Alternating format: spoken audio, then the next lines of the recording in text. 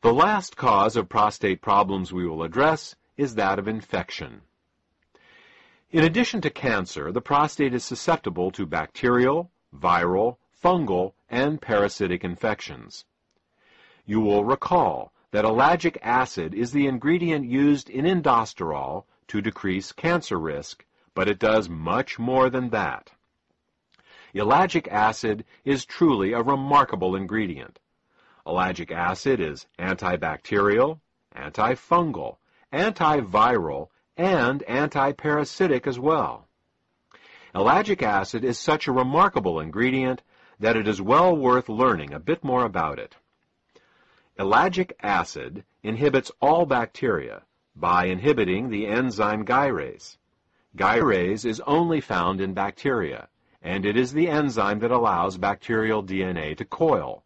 Without this enzyme, the bacteria's DNA unspools, and the bacteria dies.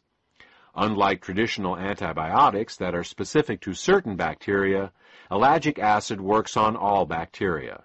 Since gyrase isn't a human enzyme, inhibiting it does us no harm. Ellagic acid inhibits fungi and yeast by inhibiting the enzyme chitin synthase 2. Almost all fungi and yeast cell walls are built out of a polysaccharide called chitin, and chitin synthase 2 is the enzyme they use to make chitin. Thus, by inhibiting chitin synthase 2, ellagic acid suppresses the growth of almost all fungi and yeast. Again, chitin synthase 2 is not a human enzyme, so inhibiting it does us no harm.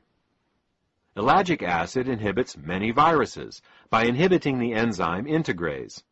Integrase is an enzyme that many viruses need to enter a cell.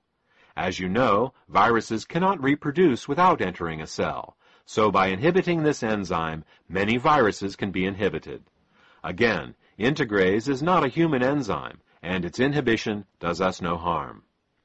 Finally, ellagic acid inhibits parasites, but the mechanism of how this happens is not yet fully understood. While many people believe parasitic infections to be limited to third world countries, many people harbor millions of intestinal parasites their whole lives without ever knowing it. Thus, in addition to the effects of ellagic acid on prostate cancer, ellagic acid also deals with the infective aspect of prostate disorders. Ellagic acid is also an ingredient in Sitosterol. We have now discussed the 6 main causes of prostate problems: hormonal imbalances, cancer, zinc deficiency, cadmium toxicity, calcification, and infection. We have also discussed the ingredients best suited to deal with these problems, namely beta-sitosterol, ellagic acid, pumpkin extract, and EDTA. The last question to be answered is, in what form should these ingredients best be administered? The answer is, as a suppository.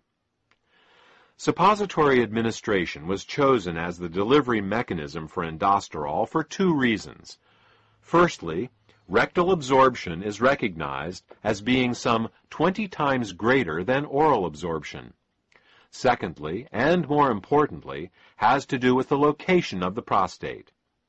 When a suppository is inserted into the body, it rests some mere inches away from the prostate itself.